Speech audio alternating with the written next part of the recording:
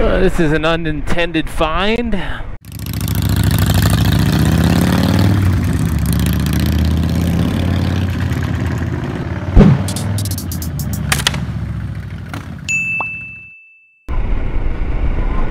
Welcome back, Anonymous Biker USA. First time here, hit the thumbs up, smack that subscribe button.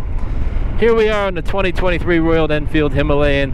Why this is the best small budget ADV bike, and you're looking at it right here. If you're in the market for an ADV off-road and you're looking for something small and something that doesn't break the bank, Himalayan is your answer. You're probably looking at your KLR 650, your Honda 300, maybe you're looking at a DR 400. All right, here we go.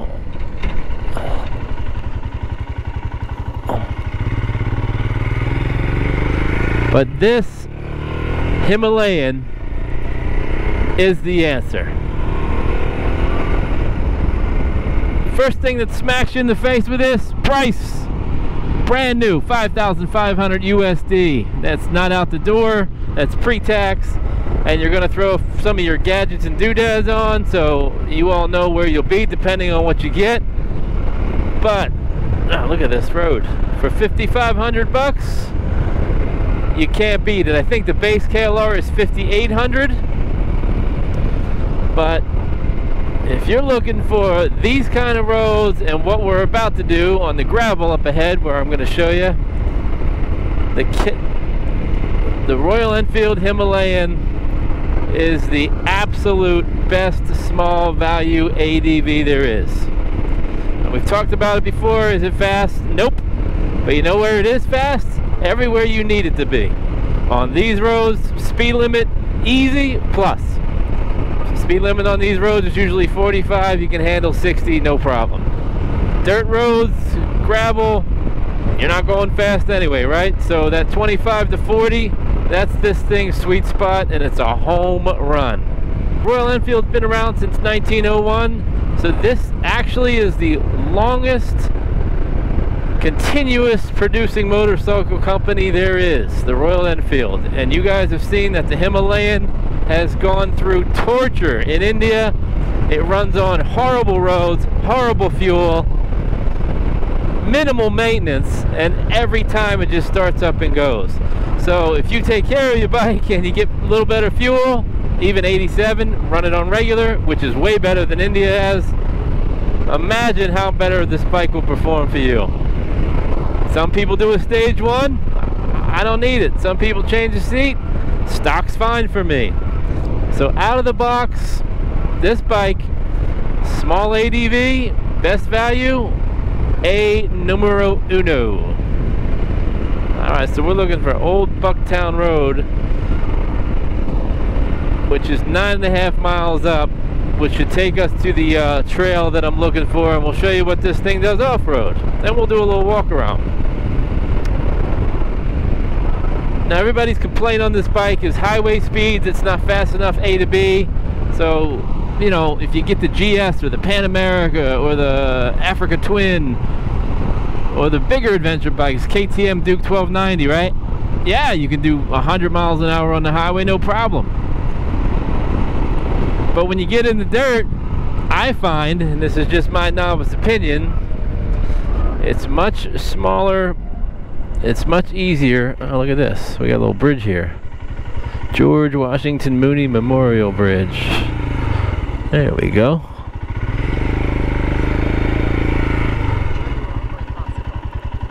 What do we got here? We got Mooney's Country Store.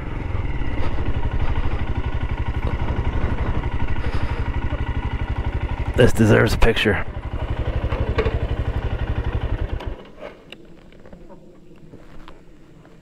Check out Miller's Country Store.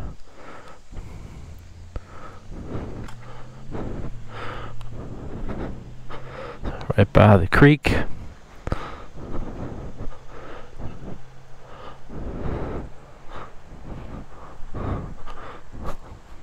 Soda machine out of order.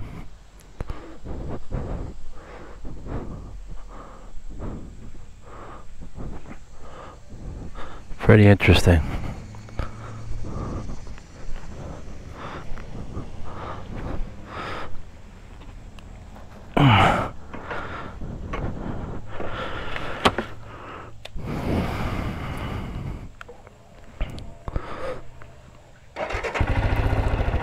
Alright, so where are we going here in this GPS?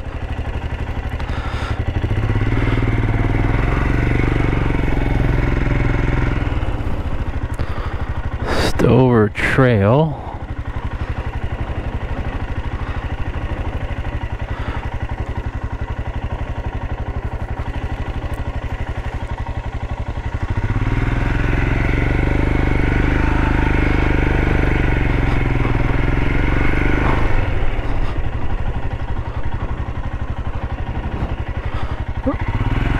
Let's go.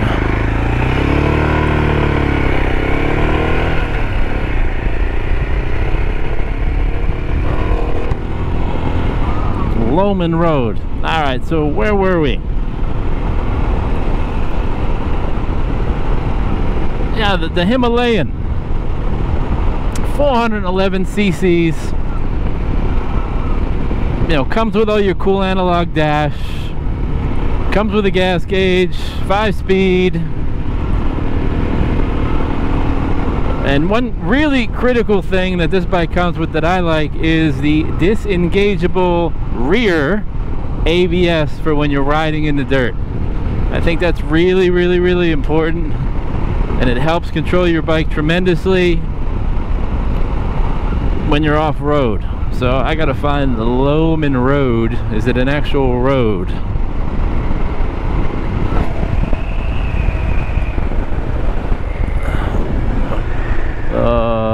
Maybe.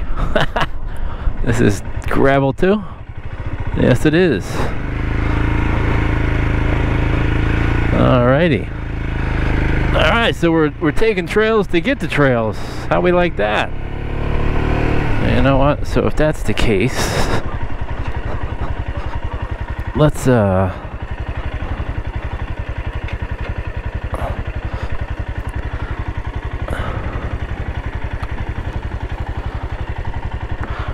get that ABS off. Alright, so we got a trail to get to a trail. Now, perfect example, right on cue. Here we are.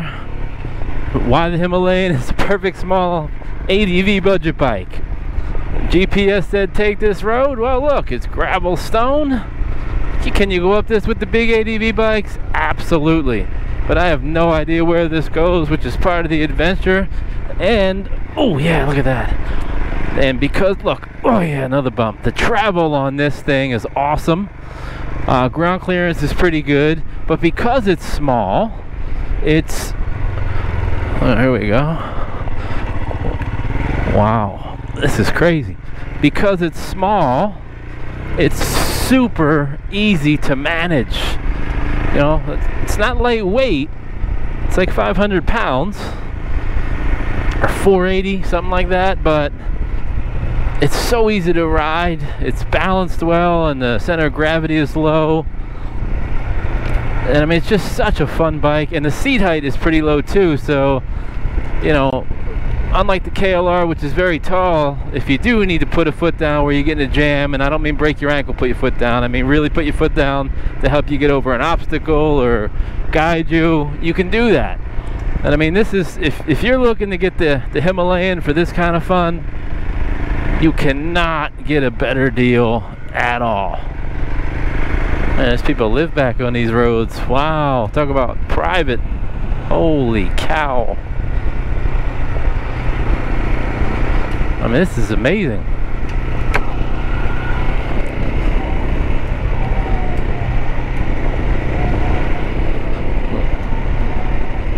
Now, I'm guessing this comes back out again on a paved road, but like, this is exactly what this bike is for. None of this is planned, and this just shows off the versatility of the Himalayan and exactly why you want to get this bike if you're in the market. I mean, you can do it with the other ones, sure, but you know, the other thing, and it's not mentioned a lot, This is 5,500 bucks, right? Okay, so if something happens to it, it gets banged up, it gets damaged, so what? I mean, oh, slow down, slow down. Oh, woo, coming out onto a big road. Yikes. How about these apples? Alright. That was pretty cool. But again, here we go, right? It's an example of why we got it.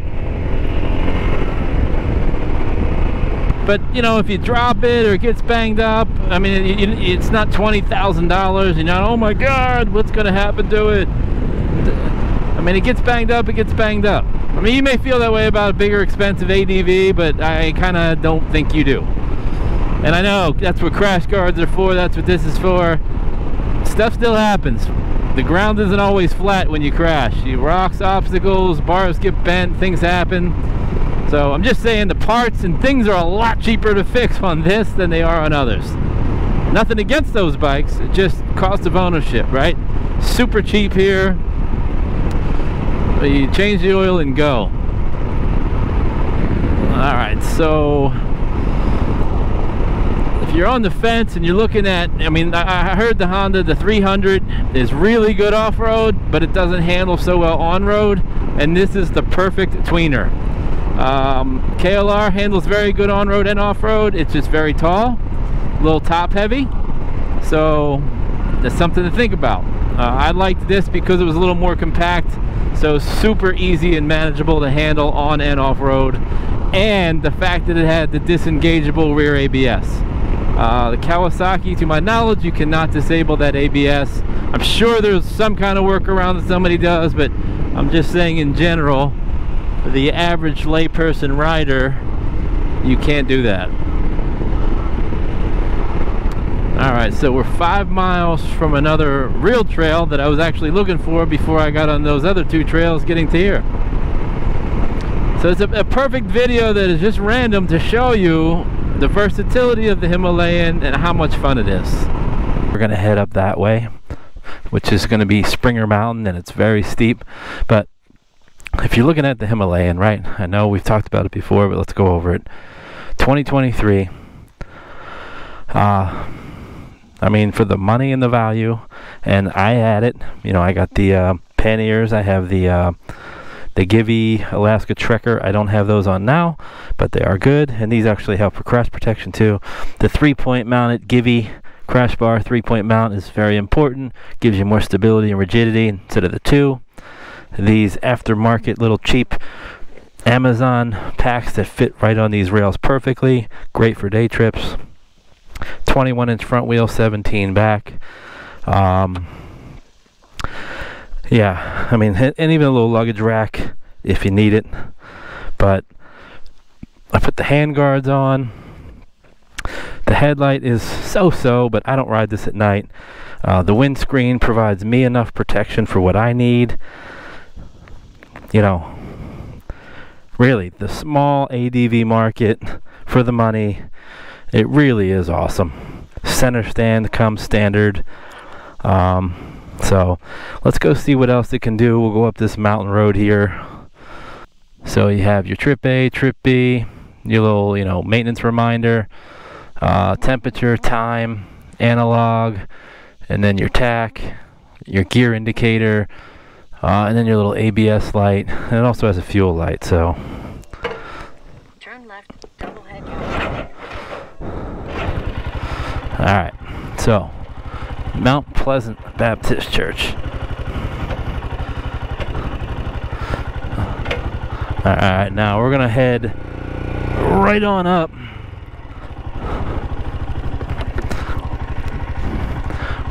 Right out of the gate. I mean, this is in the, I don't know how to find this. So this is Blue Ridge Wildlife Management Area. So here we go. Oh, you know what I did? I turned the bike off, so the ABS re-engaged like I told you guys. So let's go back to neutral real quick, and then shut it back off. 1 1000, 2 1000, 3 1000, 4 1000, 5. Now this is the trail I was looking for. Never been on it. But it's kind of like the other roads we just got off of, right? So far. I just know this is actually a trail, not a driveway. So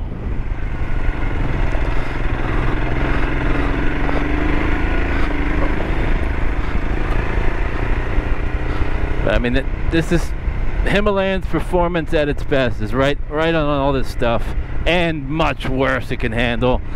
All comes down to your skill level. But if you're looking to get into entry, this handles it all. If you're even advanced, you can take this to places you probably can't take those big heavy bikes for sure. So yeah, it's a pretty cool trail.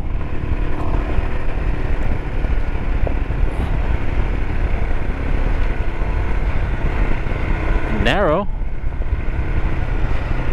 Whoa, that's a sharp turn. Woo, that's a sharp turn. I gotta slow it down there. And just do a little standing up. The sun is also oh.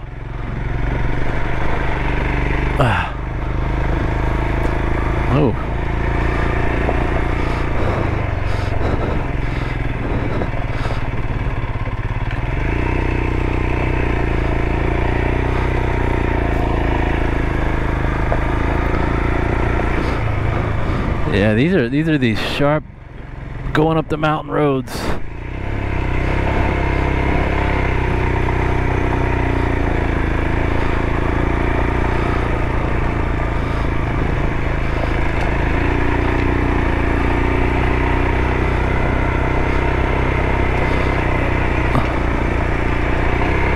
I'm just standing the whole way now. This is a really sharp turn, so I'm gonna stand and downshift.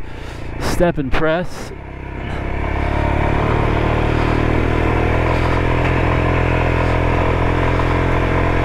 Alright, not shifting yet because this is another steep turn.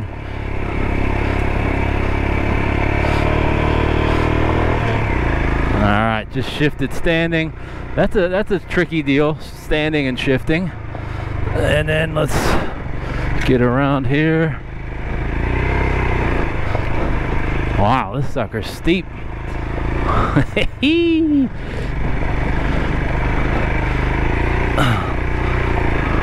But fun nonetheless. So I mean, this Himalayan, this is what you want to do. I mean, how can you go wrong? I mean, the price just smacks you in the face.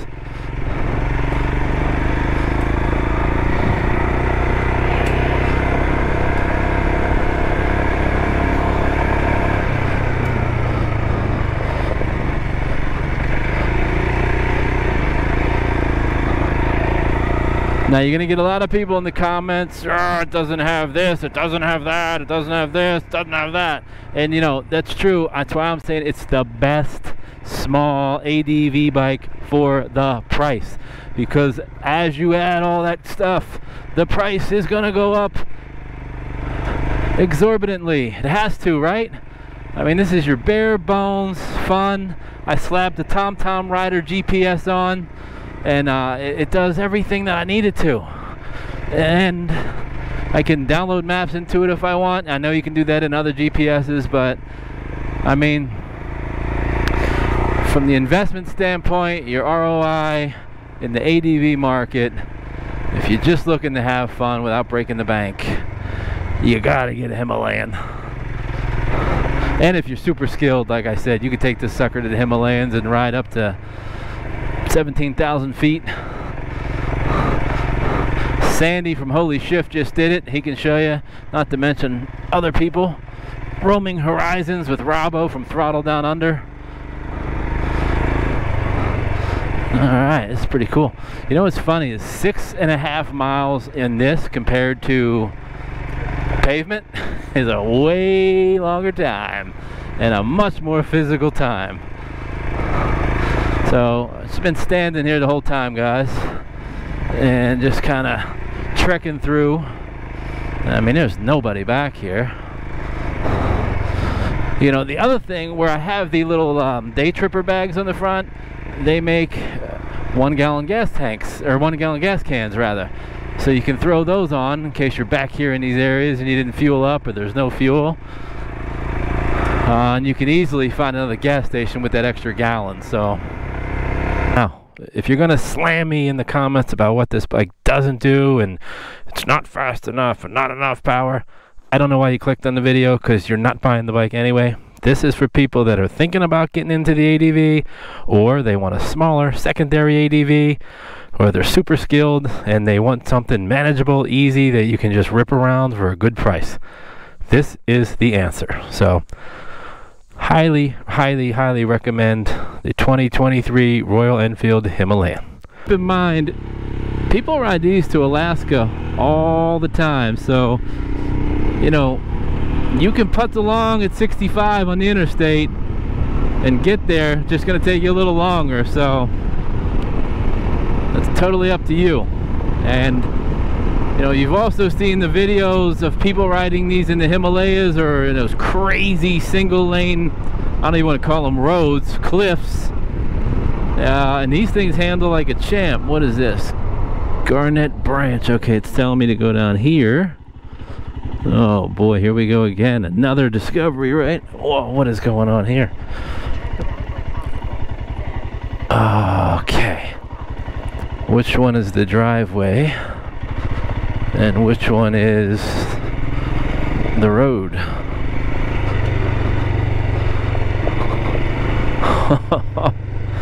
Yeah, this isn't the trail I was looking for either, but alright, I'll take it. If again, indeed, it is a trail, right? Or not a private road. Okay, it's a road. Wow. How crazy is this? With a stream?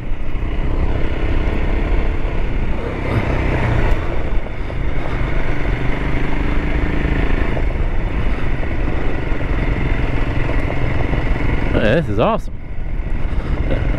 All demonstrating why the Himalayan is fun. You know, another thing is, if you're not the best of skilled riders, you actually do a little better. Watch out, squirrel. You do a little better on this bike, because even if you forget what gear you're in, it's so tractor-like. This thing will just, whatever gear you're in, it'll just keep motoring on up the hill. Whoa, look how steep this is. Holy cannoli, look at this. Oh, climbing.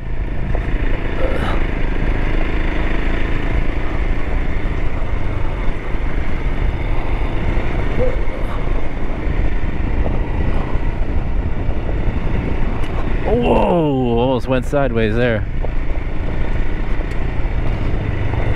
Yep, as steep as as steep as it was up. Oh, we're sliding down sideways on this. Let's stand up a little here. Oh, you hear that? Oh, that whole back tire is just going. Oh, that's where better tires come in handy. And yeah, I got the stock tires on still because there's only 1,300 miles on the bike, but newer tires may help that. Get a little more bite, but maybe not, because that was really steep. But in any event, the Himalayan, pure joy, pure fun.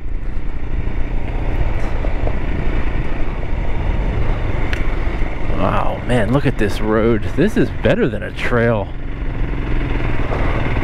Well, I mean, it is a trail, right?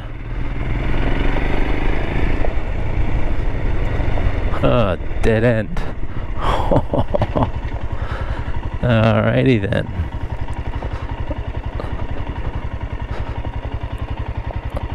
Alright, so I guess we're turning around.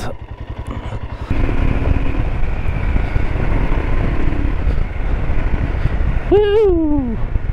Alright, using that rear wheel, sliding it.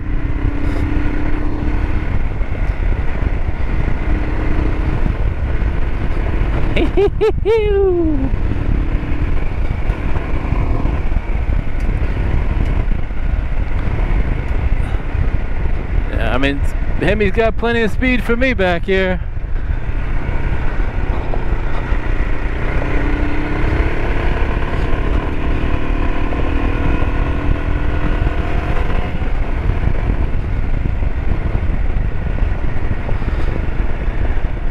So just a little recap.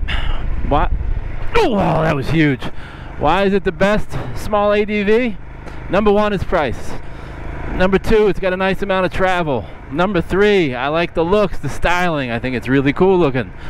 Great dashboard. Has the ability to disengage the rear ABS. 21-inch front wheel, 17-inch rear. You know, I think it's a 4.5 gallon tank, which if you ride conservatively, like I said, some people say they get 70, 75 miles a gallon. I mean, you know, you throw your hand guards on, you throw your engine guards on, and if you're just doing day trips, you get these little cheap Amazon bags, and I mean, you are set to have adventures. So, I'm sure, oh, look at this view. Holy smokes. Are you kidding me? Whoa, we gotta stop here. Wow. Oh, this is sand. Oh, and this is not gonna... Alright, so what we gotta do... The other thing... Come on, there we go. A lot of times what you gotta do when you're back here, it's hard to park these suckers. I bring a little kickstand pad with me, but... That was a rookie mistake. I just stalled it.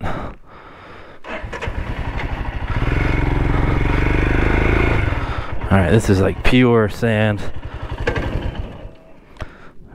I bring a little hockey puck kickstand with me. Man, look at this. This is all sand. See this? This sand is crap to ride in. But hold on.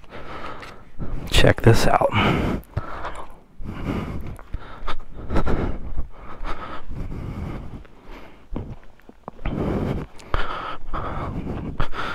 Whoa. I